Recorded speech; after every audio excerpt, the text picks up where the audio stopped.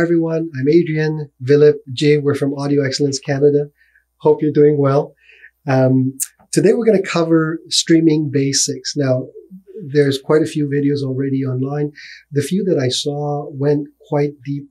A couple of emails that I had received suggested that we maybe just cover the basics about the topic. So we'll do that. And of course, as usual, we'll devolve into, weird stuff. So, no guarantee. Have you seen Jay's hair? See, there you go. Another tangent.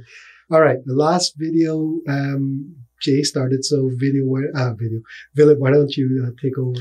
Well, really, it's a topic that is essentially a giant rabbit hole. Why don't I do the broad outlines? By the way, I spun this topic on the guys. So that's why it's a little bit sort of all over. It's true. Come on. So, why don't we just talk about, what a streamer is, just to start, just a basic definition of what a streamer is. And then we'll go a little bit deeper if we need to, but just start there. What is a streamer? It is a source. It is a computer. Okay. Made for audio. What do you think? Just, one or two sentences. What is a streamer? Streamer is a device that is computer based.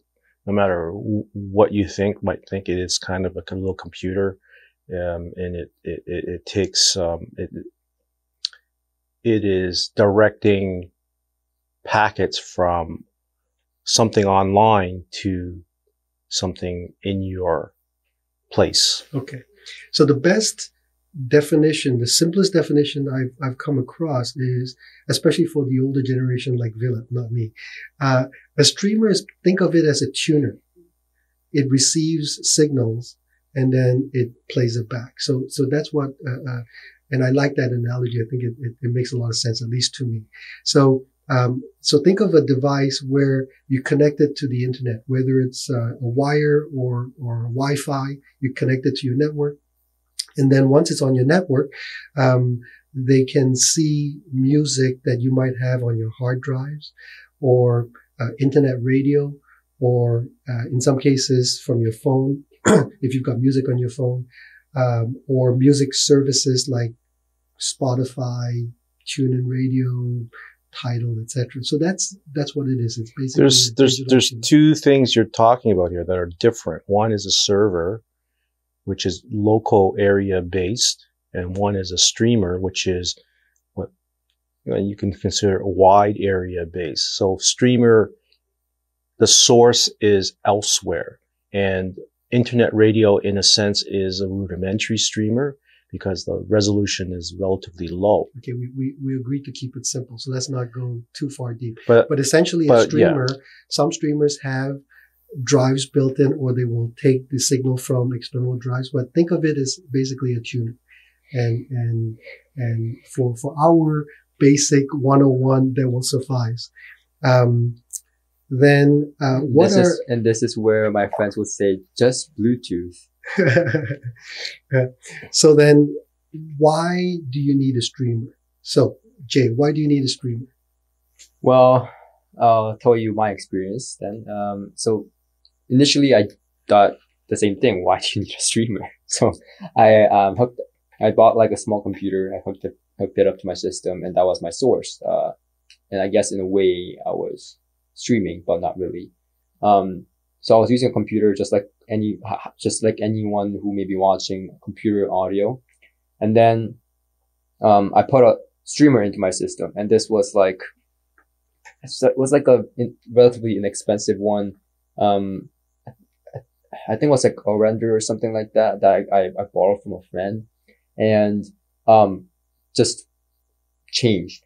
It just changed everything. Like it was like going from the crappiest speaker to the sort of, okay, maybe not that much of a difference, but it was just changed.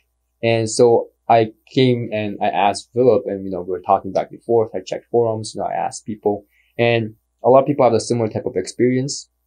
And I think the way I see it is going from, depends on if you know headphones or not, but it's like going from a phone to a dedicated digital audio player. And that's like, that is like even bigger of a difference than that. So you're going to a dedicated computer that's made for audio, and you're streaming via Wi-Fi, which is not as good as Ethernet wired. Well, I'm saying you're streaming by Wi-Fi, which is Bluetooth is. Well, Bluetooth is lossy, yes. And Wi-Fi can be lossless. There you go. So that's why. Or not even compressed at all, which Cobuzz is not compressed. Which brings me to the topic of Bluetooth, though. These See how quickly we devolve. Yeah, chat is devolving. Can we even title it the basics of streaming? Basics of streaming but that's simple. You need a little streaming device. Could be anything. Here, this is my advice though. For anyone that is scared to get into streaming, because I certainly was, just get a streamer and try it out, because go through the manual, ask people. It is very simple to set up a streamer. I thought it was. We'll get to that point later. Yeah. Philip, why streamer? And in this, the question should also be more, in this case, directed towards what are the benefits of streaming? He's covered why. Well, the benefits of streaming. So the real kind of, basics of streaming is that one, you have an internet provider who's providing content. Two, you have a device that connects to the internet that can accept that content and then relay it to your audio system. So that's the basics of streaming. It doesn't matter what kind of content, et cetera, et cetera, et cetera. You have to have those three components. There's all sorts of different ways of doing it. So the advantage of having streaming, the big thing, and is that you can have the world's largest library at your beck and call. You can use any component of it. You can explore as much as you want, or you can only listen to, say, the 10 records that you love, or the 10 recordings you love the most. There's no limitations on it. It is the most democratized way of receiving music. The services literally have millions and millions of files. So meaning, if you were like, hey, Jerry, you have to listen to this at home. Yeah. I don't have to go, oh, okay, and then go to a CD store the next weekend. So you never have to borrow Lindsay Sterling from me because I won't own it. But you can listen to her latest recording on a streaming service. Yes. Or Adrian, I know you really like Billie Eilish, and so you can listen to that. And yeah. Well, the other thing that's also interesting, I was first introduced to streaming, well, not first, but it became very conscious to me about how big the benefits could be when we started selling Sonus many years ago. And here is a little device where you connect it to the internet. And then suddenly, with the app, you could show clients radio stations from all over the world. So we get clients from literally all over the world because we're in Toronto. So clients would come in from, for example, from China, from Korea, and I would pull up the app and then select Asia and then select Korea. And then all of the internet radio station, all the radio stations that were broadcasting on the internet would pop up. And it was such a delight to see their eyes open and go, oh my God, look at the station, because they remember when they used to live in Korea or Pakistan, wherever it is. And they would press play, and then within a second or so, they start hearing their own language playing back through the stereo system, and they would just buy the unit just to be able to do that. And imagine hundreds of thousands of radio stations, as an example, free, content free all the time, and that's one of the wonderful things about streaming. Well, it's not free. Well, the internet radio is free. Oh, no, internet radio is free. Yeah. Internet radio is free, but you can't choose the recording. Yeah, you can't choose the content specifically, but if all you wanted to do was hear BBC, right, there it is. And then, of course, you still have Spotify, which is for all intents and purposes free. But anyway, so that's why all of us love streaming, even though we all also own hard content like CDs and LPs and so on. Okay, moving on. Quality of sound. Jay? Well, I already said something about that. Okay. But, I think I think is it as good as vinyl? Another subject for another day. But I think streaming is a valid way, especially because it adds the convenience factor. Well, that's the biggest a thing. lot of ways, I don't have time to spin vinyl. As much as I love it, I don't often have You time never to have to spin vinyl. You just desire to spin vinyl. Well, I'm saying the time. Okay, right? sure. So, I'm brain farting this morning, but streaming is convenient and you can play music fast. It sounds great, and it sounds better than Bluetooth. Sorry, friends. Friends, stop. Stop Bluetooth. Quality.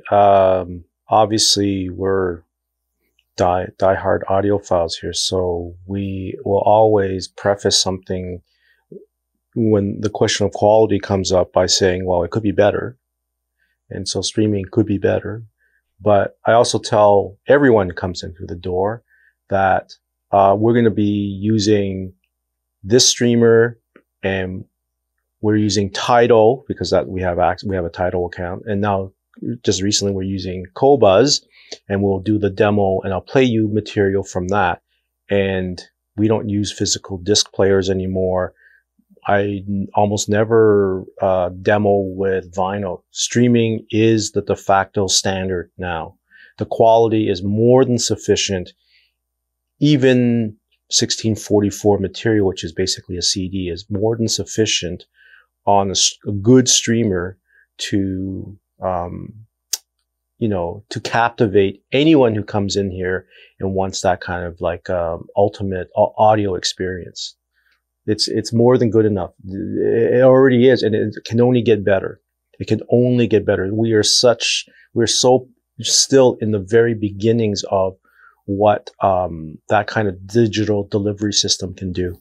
Okay, so let's now go a little bit deeper, because some streamers are strictly devices that then output a digital signal. Other streamers have a DAC built in, and in some cases even a volume control, like a digital preamp in essence. So we should talk a little bit about that so that our viewers can understand that there are these different types.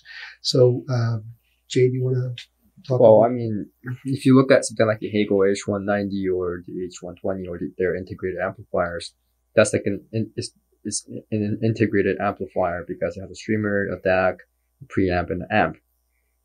So other units can have so if it has more than one functionality, then technically it's an integrated unit. So if it can be a DAC, it can be a preamplifier added to it. I mean, depends on what your system needs. You can have that option depending on which streamer you go with. Is that kind of what you're talking about? Yeah, I just wanted viewers, especially if you're new to this industry, to be aware that you can get a streamer in a variety of different ways or forms. So there's ones where it's just a black box that receives a digital signal and it outputs a digital signal.